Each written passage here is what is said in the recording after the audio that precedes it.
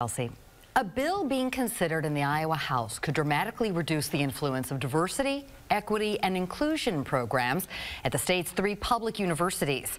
Those programs have been used to promote things that protect a student's race, gender identity, or sexual orientation. But critics say it's used to protect far-left political activism.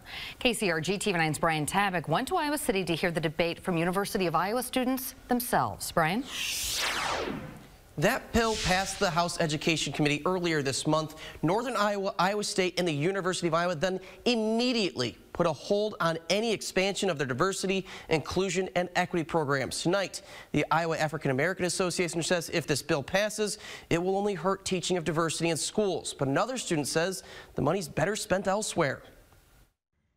Iowa sophomore political science student Kyle Clare says it's simply not fair. I don't think the university has to be forced to always consider race when it comes to certain things. That's why he testified before a House subcommittee in favor of banning public funding for diversity offices and the administrators who run them. That's a lot more beneficial to the taxpayers of Iowa and the people of Iowa than DEI ever will be.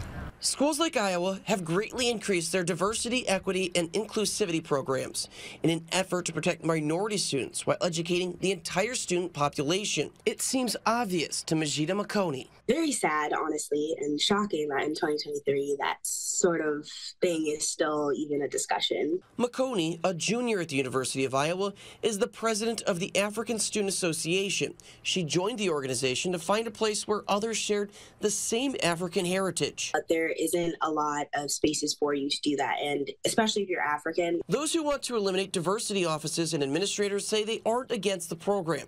They oppose public dollars being spent on what they see as progressive political effort impacting every student. It's important that any funding that the state gives to the university is going towards education and nothing else. That's an argument McConey says she simply doesn't understand. I go to my classes, and most of the time I'm the only African American student in there, so it's just shocking that people say there's too much DEI. If anything, there isn't enough.